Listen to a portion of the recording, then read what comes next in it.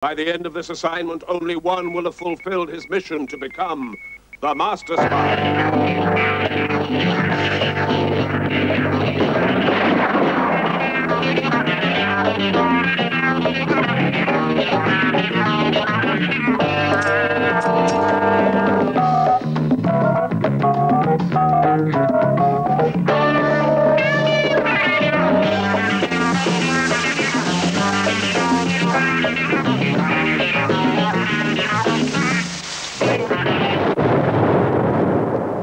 With Jenny Lee Wright as the inscrutable Miss Moneypacker, here now is the man in control, your resident spy master, William Franklin.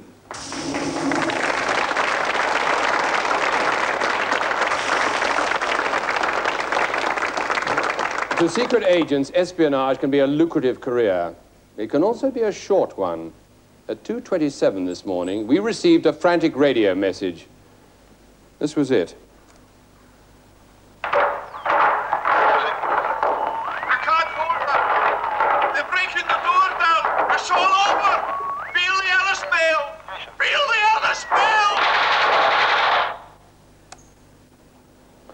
On that brief message depends a vital part of our national security, and the 4 operatives specially chosen to save the situation will need to be fearless and fast-sighted. Moneypacker, could we have the first agent in for screening?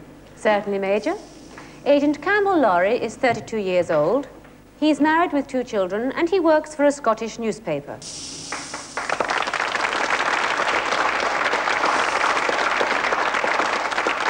Good evening, Lorry. Good to have you with us. There you go. Now, 14 years in Africa, that was quite a while. What were you doing there? I don't think I better tell you too much about that, really. I see. That's still under wraps, is it? Good. African languages, I understand you learn a couple. Well, living with them, I picked up a little bit of the chatter. Yes. What particular language? Well, the one basic international language in Africa, apart from Swahili, is Jalapalapa. Jalapalapa? Yes. Ah, yes. Because when people came from all sorts of African countries to work in the one place, yes, the South African mines, they had to find a common language which everyone could understand. So they invented Jalapalapa. Which is a mixture of slang, a mixture of Swahili, Urdu, and whatever was going. Exactly. I see. You also, I notice, part of your hobbies is playing bridge. Yeah. What convention do you play? Arkol or Goran? One club. Yes, that's fair enough, actually. That's even better than I play. I must be honest about that. Now, I just want to take you through something. Secret documents are always kept behind locked doors. Sometimes the locks are sophisticated, ingenious, and this door here is fitted with a trans-vocal security lock Mark II, and it'll only open when you activate this microphone by tuning those 2 dials and talking continuously into the microphone. That then comes through the speaker and releases that door. Do you understand? It's a synchronization test, really. You have 20 seconds to release that door from now. Right, well, I'll just start off trying this dial here because you get the best conversation that way, talking around like that. And there's nothing so far, so I'll just talk to myself a little bit. That was it? I got it now. Yes, you have indeed. Now, we jump from that test to something else, this book. Anything odd about it, as far as you're concerned? Take a look at it. There's a misspelling. What's that? Maddening. Absolutely right. Far from the Madding crowd by Thomas Hardy. Now, inside that book is a piece of paper with your initials on it. I'd like you to find it.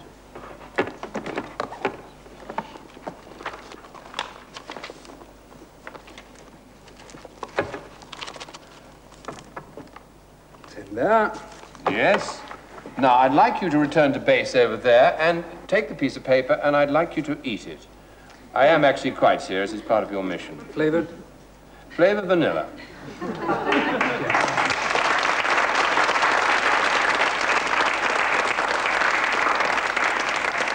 Agent David Hearn, who was born in London, is an advertising executive. He's single, 21, and he works in Newcastle upon Tyne.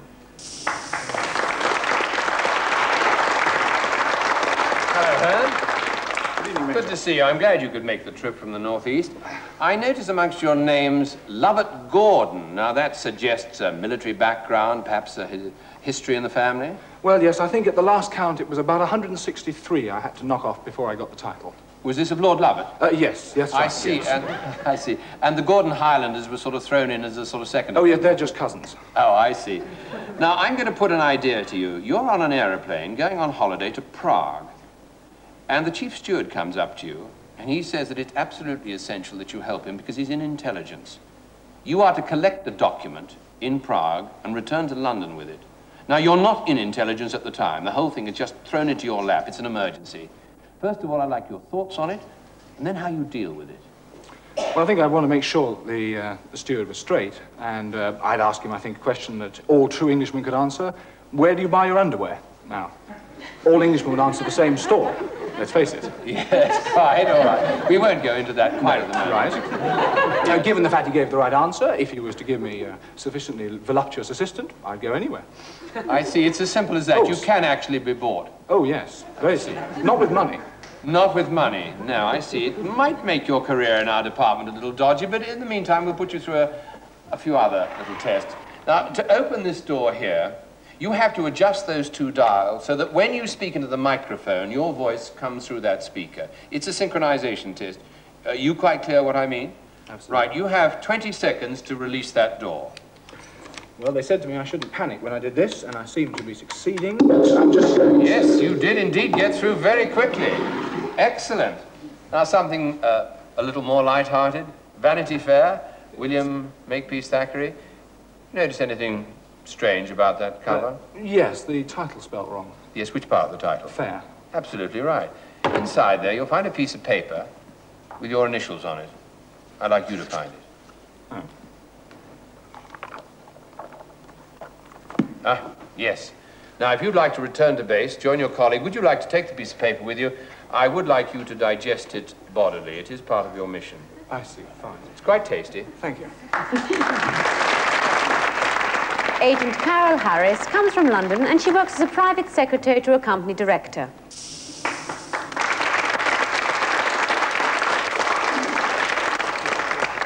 Harris, make yourself quite comfortable. Thank you, Major. Now, you have an interest, which is a little unusual, I would have thought, for a gal.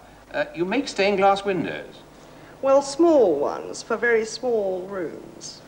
Small rooms, not in the sense we mean domestically. Oh, yes, definitely. Oh, yes. Could you give me some examples? Well, there was one in Cleethorpes that I did, and another one in Swindon. These public lavatories, to be exact. Well, yes, actually. I see. And you make the stained glass windows that go in there, and I also see you do the upholstery. Yes. You make those comfortable as well. Yes, I do. Yes. Well, I'm delighted. Now, to take you into another aspect of what could be your possible life, if I came and told you tomorrow that you are to go to a Bulgarian nunnery for 6 months because a British agent who delivers bread there every day under another guise has lost his contact. How would you explain this cover story to your employers and all your friends and your family? Well, my mother always needs fresh bread. So I would explain to her that the very best bread came from Bulgaria. Yes.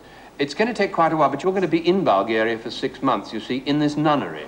Oh, in the nunnery? Yes, I'm afraid you are in the nunnery. Yeah. That may not actually have a great deal of appeal for you, but that's the job. Well, Mother would approve of that. She thinks that's where I belong, really. I see. Right. All right. Let us tease you a little more and to say that to open this door, you must adjust these two dials so that when you speak into the microphone, your voice comes through that speaker. It's a synchronization test. Do you understand that quite clearly? Right. Will you have 20 seconds to release that door? You're probably wondering where I got my suntan. Yes, I am, as a matter of fact. I've just come back from Ibiza, Yes. where it was really beautifully sunny all day long. Yes. And I lay in the sun, Go on. and I'm not doing very well with this That's test. all right. It happens in the end. Just keep going. Do keep talking.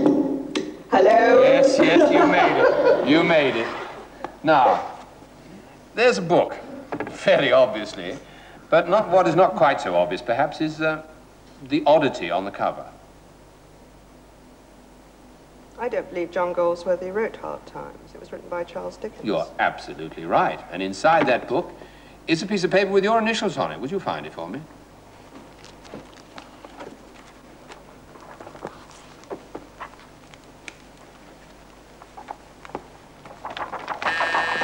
Yes, you made it. Would you like to join your colleagues over there? And on the way over, I'd like you to eat that. It is part of your mission. Thank you. Agent Edwin Spencer is a 42-year-old sales manager. He comes from Birmingham and he's married with 2 children. Hello, Spencer. Good evening, Major. Good evening. The last will be first and the first will be last, all that sort of thing. I'm sorry you had to wait so long, but you're a rifleman, aren't you? I am indeed, yes. Yes. What weapon do you favor? Rifle. Yes. Yes, fair enough. You're also a cricketer, so I won't ask you what you favor there, because it's only a bat and a ball, but what is your strength in cricket? Oh, bowling. Fast bowling, yes. Fast bowling. Yes. The head of our photographic intelligence, he doesn't like cricket, so this is one of my few opportunities I have to talk. heard. You have heard about that, have you? Well, we won't go into that at great length, because I've got a little test for you, actually. You see this strange thing that moves in front of you? Well, to open this door, you have to adjust the 2 dials on there and talk into the microphone so that it causes your voice to come out of the speaker. It's a synchronization test. Right. Is it sort of fairly clear what I've said to you? I think so. Right, well, you've got 20 seconds to bring your own voice through that speaker from now. Right. This reminds me just a little of, if I may hark back to cricket, the scoreboard. Yes? Not, I would add, whilst batting, but the dials seem to go around as quickly as this. That's right. When I'm bowling. That's it. That's perfect. You've got there very well. There's a book. Anything strike you as being unusual about it? I don't think so. We're quite happy For with whom the bell tolls, Ernest M. Hemingway. Yes, you're quite happy with that? Perhaps Ernest Hemingway didn't write For Whom the Bells Toll. Now, I'm afraid he did write it, but he wrote it with a singular bell and a pluralistic tolls. And it also, actually, there's only one M in Hemingway. I think that even the person who printed it didn't quite know that. Indeed. Inside there's a piece of paper with your initials on it. Would you like to find it? Yes, you have indeed found it. And while you return to base with your chums over there, would you take the piece of paper and eat it? It is part of your mission.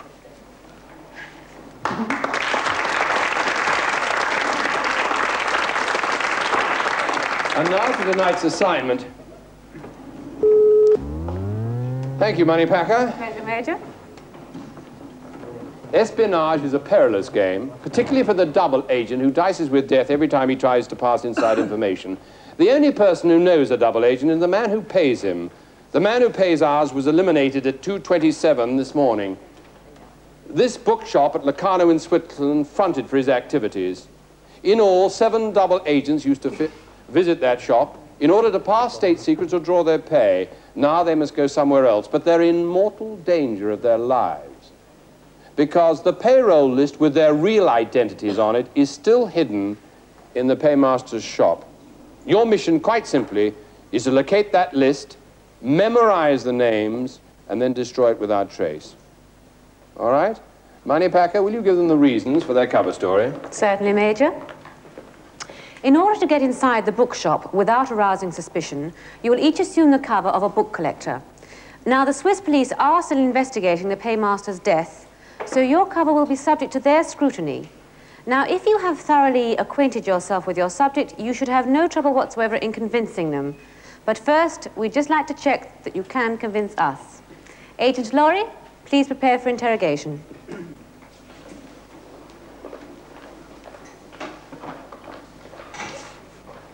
Five questions to be answered at speed and with complete conviction, because even if a wrong answer is delivered with unspeakable, unshakable confidence, you will score points. Treasure Island. When was that first published? 1883. Correct. Stevenson also wrote Catriona. What was it the sequel to? What would you like it to be the sequel to? The answer. Kidnapped. Absolutely correct. In Treasure Island, someone was accidentally ridden down by revenue men on the night of the attack on the Admiral Benbow. Who was he? He was a bad man, blind beggar, by the name of Pew. Exactly right, Blind Pew. On the back of the map showing the position of Captain Flint's treasure were 2 landmarks. One was a tall tree on the shoulder of Spyglass Hill. What was the other? The other was It turned out to be a skeleton. Yes. Which had been placed in a very particular manner with the arm pointing in the direction of the treasure. I'm sorry, Skeleton Island, so that was incorrect. What was last heard of Long John Silver? Oh, Long John just stole some of the treasure, which was eventually recovered, and disappeared. He disappeared back to his wife, whom he had left behind in good old England. No, I'm afraid he actually escaped ashore in South America, possibly leaving his good old wife back in good old England. Agent Laurie has scored 15 out of a possible 25, plus 2 for confidence, which is a total of 17. Agent Hearn, would you take the chair? Peter Pan is your book. It was written by Sir James Matthew Barrie. When was he born? 1896. No, he was born in 1860. What university was Barrie educated at? Edinburgh. Correct. There was a nonconformist amongst Captain Hook's crew. Who was he? Noodles. No, it was Smee. Smee gave pleasant names to everything, but what did he call his cutlass? Tickling... You're so near, but it's actually Johnny Corkscrew, which could be very tickling, I'm certain.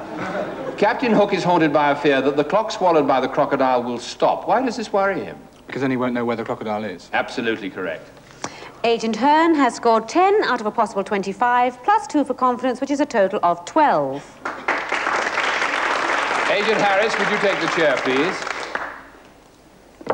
For you, we have The 39 Steps by John Buchan. Now, Buchan was a peer. What was his title? First Baron Tweedsmuir. Correct. Between 1935 and 1940, what appointment did he hold? Governor-General of Canada. Absolutely correct. In The 39 Steps, Richard Hannay offered sanctuary to a stranger who was later found with a knife through his heart. What name had the stranger used to announce himself? Scudder. Do you know his full name?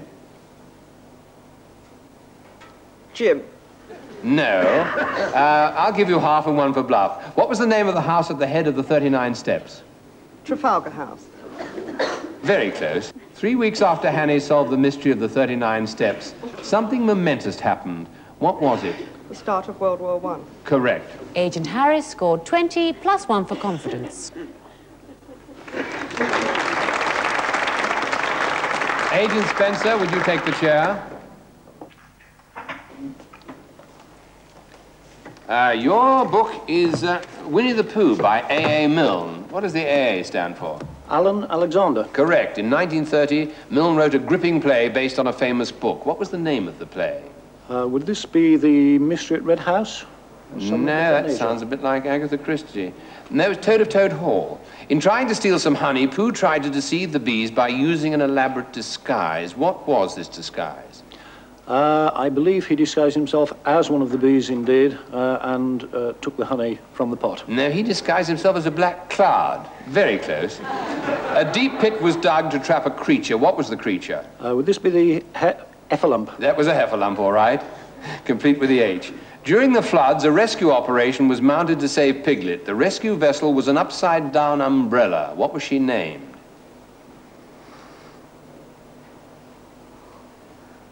I'm afraid I have to go on that. She was called the Brain of Pooh. It's an unlikely name for an upside-down umbrella, I will admit. Agent Spencer has scored 10 out of a possible 25, plus 2 for confidence, which is a total of 12.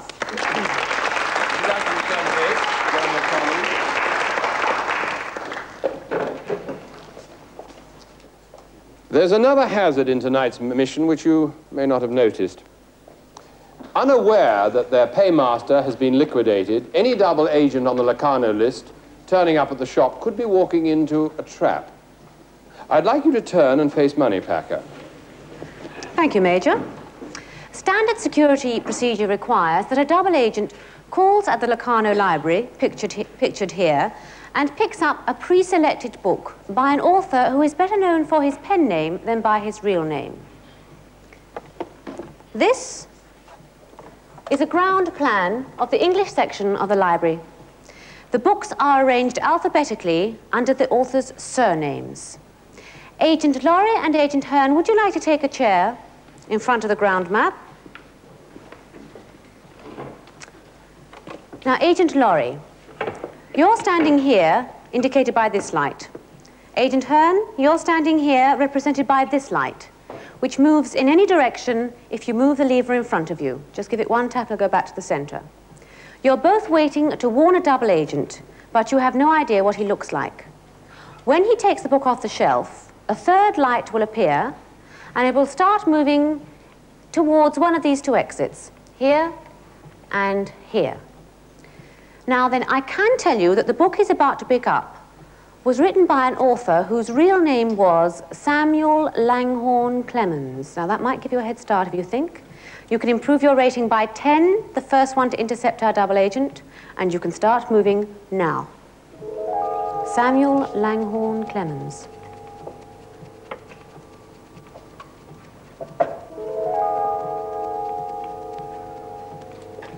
And there's our third light, and of course it was Mark Twain.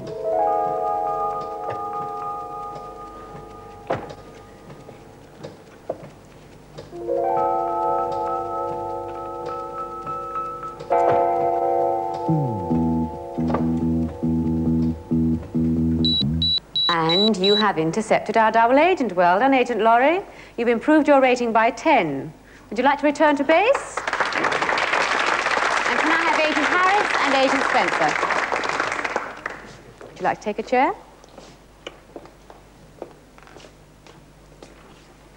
Now we'll just see how you can do intercepting another double agent. Agent Harris, you're represented by this light here. And Agent Spencer, you're standing here. Now remember, you can move in any direction by moving the lever in front of you.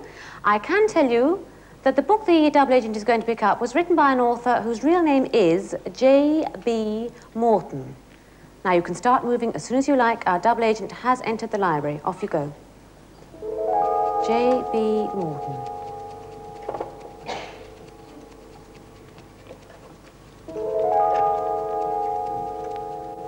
And there's our third light, and it's, of course, Beachcomber, better known as.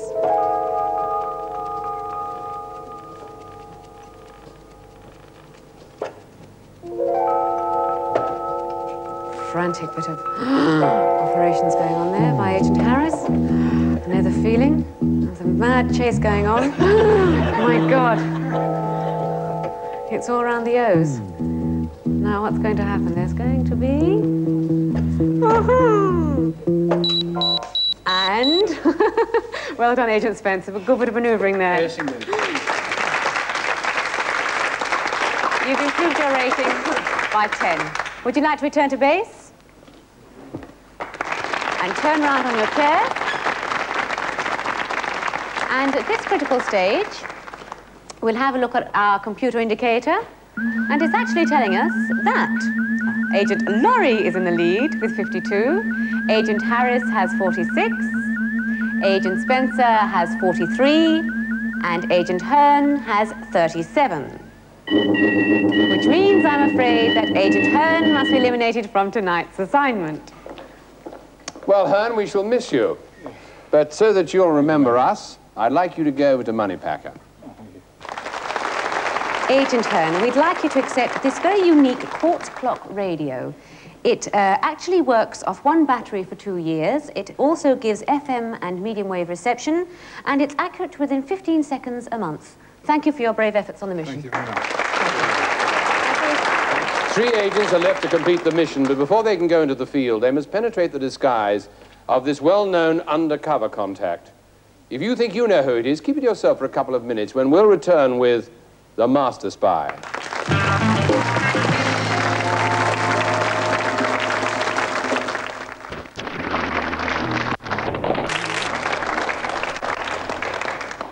Nothing makes an undercover agent feel that he's doing it all wrong than somebody asking him for his autograph.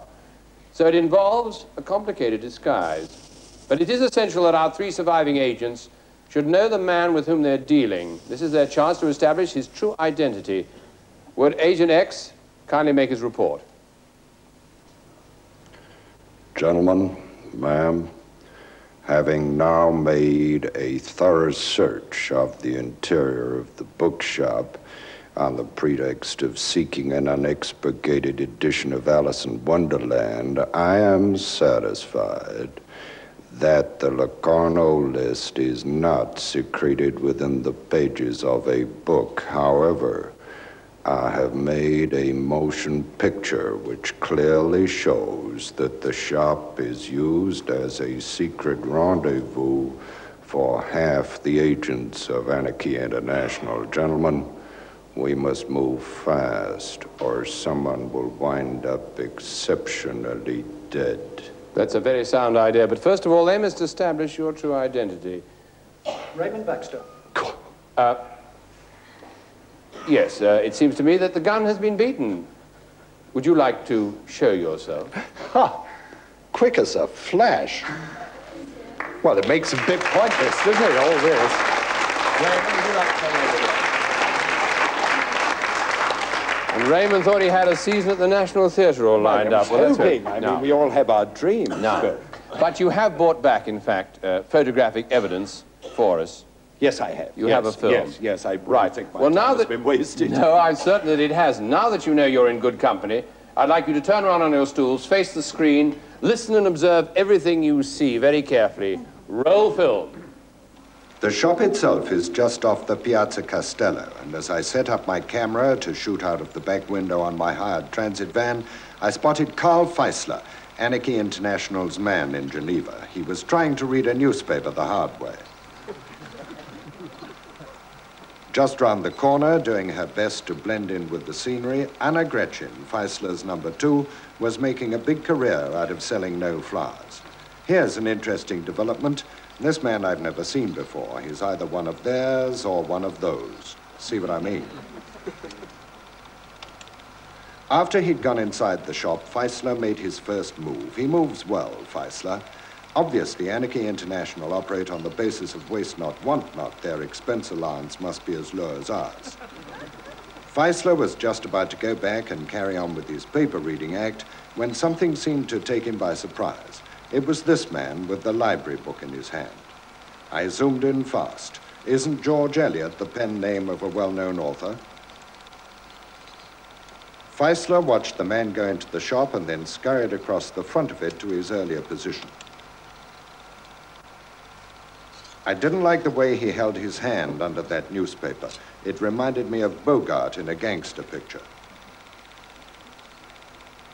It was then I realized that the man who'd gone in with the library book was one of our double agents, and he was very good at running at the double as well. Which leaves one very interesting question. Who's this you've got minding the shop?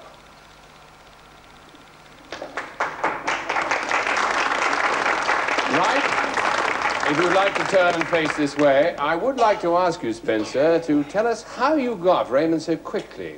Voice, look, walk, what was it? I think it was the intonation of the voice. How soon did you get it? Pretty early on, but I just wanted to make sure. I see. It was worth risking the 5 points that you would have lost if you got it wrong. Well, Raymond, thank you very much for that very lucid report. Now, what's your next mission? I think I better go and look for a job which doesn't involve dressing up or disguising my voice. All right. Thank you. I wish my fellow agents good luck. Better luck than I had. All right. Thank you, Raymond, very much. Thank you. Now, we'll see how much you managed to observe of that film, both visually and through your ears. Now, starting with you, Agent Laurie, in which part of Locarno will you find the bookshop? Just off the Piazza Castello. What was the title of the double agent's library book? It was written by Thomas Eliot. What was it called? I'm afraid it was Mill on the Floss. We saw a young lady at the end of the film. What did she have in her hand? A feather duster. That's it. It was fairly unmistakable, wasn't it? Agent Harris, where was the contact hiding when he shot the film? At the back of the shop. No, in the back of a transit van. Why do we know that Feisler wasn't really reading his newspaper? Because it was upside down. Correct. Where did Feisler conceal the flowers? Inside his raincoat. Absolutely correct. Agent Spencer, what was the name of Karl Feisler's number 2? Sorry. Anna Gretchen. Now, Anna sold a bunch of flowers. Who finally ended up with them? She ended up with them herself. Absolutely correct. What did Feisler do immediately after the double agent went inside the shop? He produced a gun from under his newspaper. Now, who remembers the paymaster's last words in his radio message? Somebody would be very dead. Where the hell have they gone? No, the radio message at the very beginning. Do you remember? There was this urgent cry. What was the frantic cry? It was, no, peal the Ellis bell. Now, peal the Ellis bell. I'd like you to remember that very carefully, would you? All right? Because obviously, he was trying to tell us where the Locarno list was. Moneypacker, could we have the latest ratings, please? Certainly, Major. Agent Laurie leads the field with 57, Agent Harris has 56, and Agent Spencer has 53. Which means, I'm afraid, that Agent Spencer must be eliminated from tonight's mission. About that, Spencer. You nearly caught up, but I'm afraid not near enough. Sorry to lose you at this stage in the mission, but if you'd like to report to Moneypacker, I think you'll think it was all worthwhile. Thank you. Agent Spencer, we'd like you to accept this Super 8 cine camera with a power zoom and to enjoy your movies, this cassette-loading back projector, which makes viewing just about as easy as watching the television. Thank you for joining us and all your efforts on this mission. Thank you very much. Okay. 2 agents will be on a flight to Switzerland. Only one of them will be using the return ticket. For your eyes only, read and digest. Remember, keep in radio contact with us. And if you don't find the Locarno list, you might just as well be on it yourselves. Good luck. Thank you, Major. Good luck. Thank you, Major.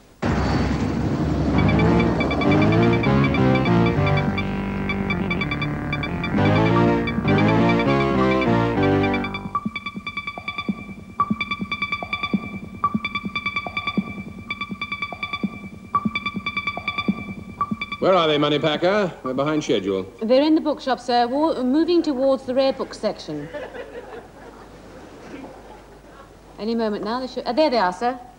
Control to Bookworm, we have a message for you. Once you've gained access to the rare book section, you must look for a book with a wrongly worded title. It'll be under the letter M. Agent Laurie, you have the highest current rating, so the option to proceed is yours. Would you both listen to me, agents? Just listen carefully. Agent Laurie, you have the highest ratings, so you must proceed first. If you make a mistake or falter, we shall stop you, and Agent Harris will have the right to take over. Now you're clear to open the door. You have 15 seconds from now, Laurie. Coming, we're getting the door open very shortly. The door, just tune it into my voice with the number in code here, which must be the last one now. There's only one left. And that's it. Yes, the door must open now. You can go in, Agent Harris. Right, Harris, you can come into the library, and would you shut the door behind you? Right, what are you looking for? I'm looking for a spelling error. On what? The title of a rare book. No, what are you looking for? Under titles or under authors? Authors. Well, that is wrong. Take over, Harris. Titles or authors? Titles, beginning with M. Right, well, look for titles. You're in the wrong place, both of you. That's it. Speed is of the essence.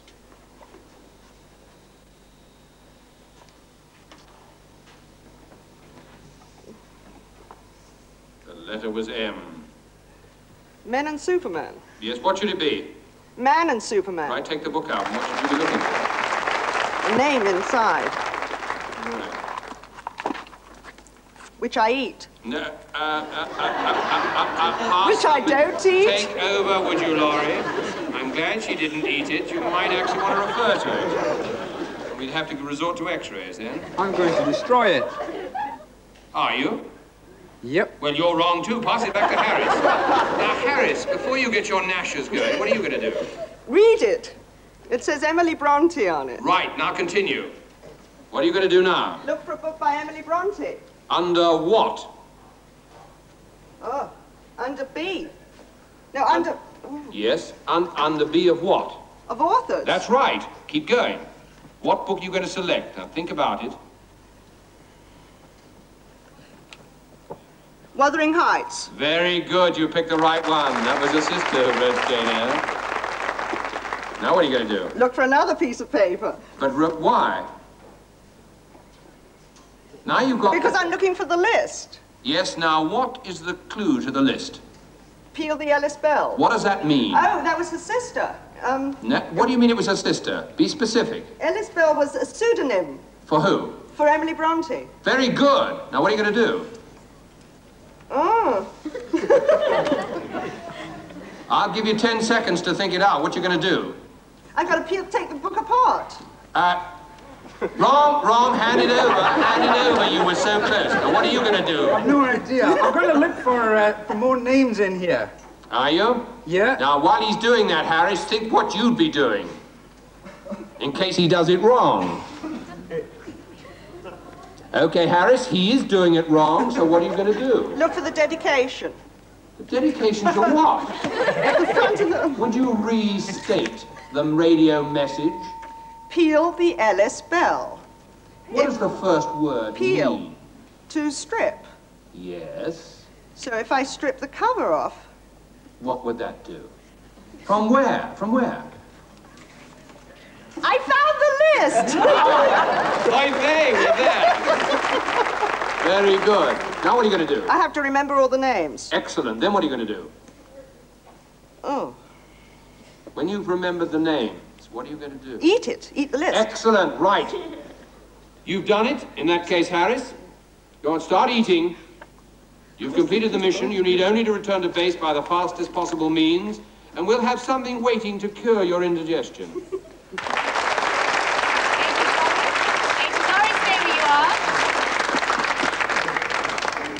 Would you like to move over to the far side of the library, keep going, and find Alma's Almanac down to your right? But now stop there. Alma's Almanac. To the right is a section of books, right? To the right of Alma's Almanac are about 6 books. I'd like to take those down. And behind, you'll find a battery or mains-powered portable television, so that you need not miss your favourite programme wherever you go. Thank you, Agent Laura, for your brave efforts in this mission. Thank you. Harris, that was a superb exhibition at the end. You came up from being just behind and winning. Congratulations on becoming the Master Spy. Money Packer? So that you have all knowledge at your fingertips for all your future missions, we'd like you to accept the splendid British 20-volume encyclopedia. Thank you and congratulations. Thank you very much for being with us. We hope you'll join us again next week for another assignment of The Master Spy.